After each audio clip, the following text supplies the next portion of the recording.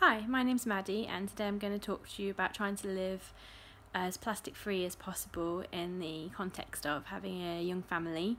Earlier in the year I did a plastic free Lent blog and found it incredibly challenging and interesting, trying to figure out how to do things, how to buy food, buy toys, buy everything that we needed for the house with as little plastic as possible.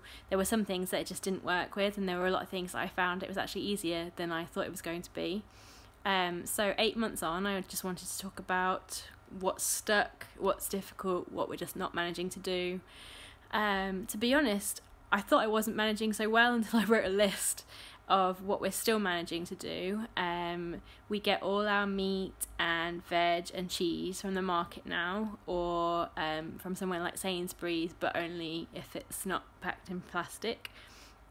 I go to the meat market with Tupperware, and the vendors tend to recognise me now. They know that I come along with my Tupperware, and they happily put the meat in my own Tupperware. Same with the cheese as well. That was a little more challenging. They did like to wrap it in cellophane as much as possible, but now that they know me, a lot of them will skip the cellophane, just put it straight in the Tupperware, which is really great. We also now manage to get things like rice and pasta on a regular basis from our local waste-free shop, which just opened up this year. The one in Leicester is called Nada. You can find it online, and that's great because it was really, really difficult. Rice and pasta was just one of those things you just couldn't get that didn't come in a plastic packet. So that's really, really good. They also do things like lentils and cereals, and we get a washing up liquid there as well now. I bought a glass bottle, and I just take the empty bottle back every time it runs out. So that's really good.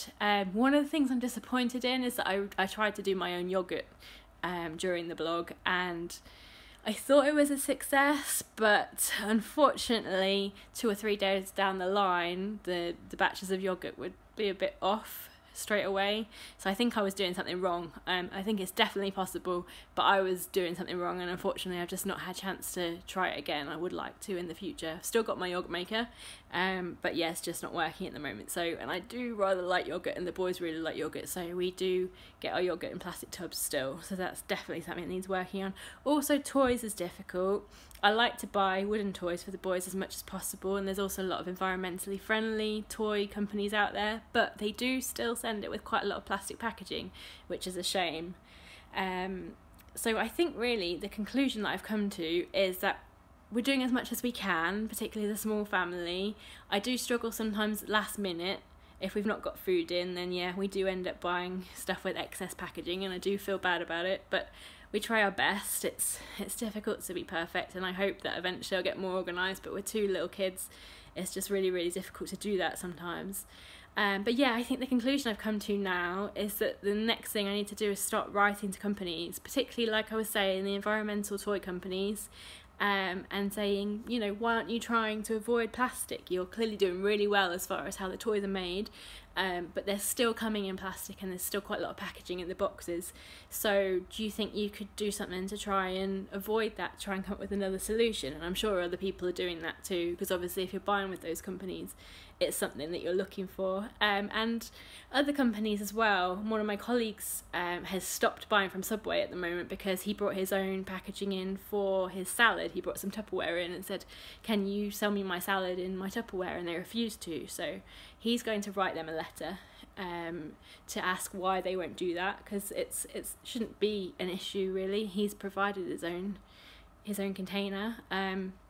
So yeah, I think the next thing I'm going to do is start coming up with maybe a list of companies that I use quite a lot that are still putting things in plastic packaging, and say, look, this is something I'm interested in. Obviously it's in the news, people are really talking about it, particularly after David Attenborough's documentaries, and yeah, is this something you could do something about? Is it something you're already looking into? So I suppose it might be a good idea for a lot of us to do that right now, to start putting the pressure on, and also not just pressure, but encourage the companies, because they may well have been considering it already, and I think it's a really good way forward.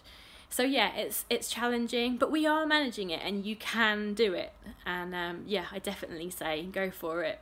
Try the best that you can to avoid plastic, because it is doable, and every little helps, and if everybody did it, then all the companies would have to change their policies. So yeah, great, go for it, and happy Christmas.